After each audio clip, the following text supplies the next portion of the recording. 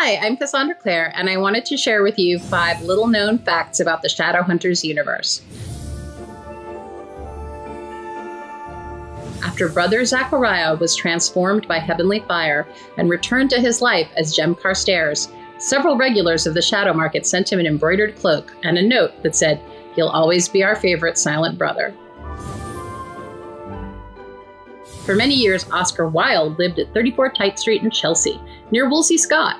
While the two were never romantically involved, they did conduct a very long chess game. During a period in the 1880s, Sherlock Holmes frequented the Devil Tavern.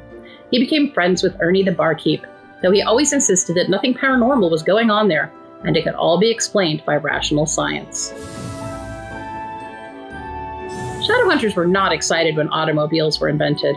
While carriages could be protected by runes, automobiles could not. Runes don't work with internal combustion engines.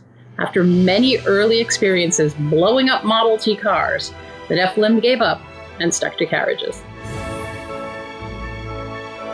As Shadowhunters don't follow mundane religions, they don't observe the same winter holidays that other cultures do.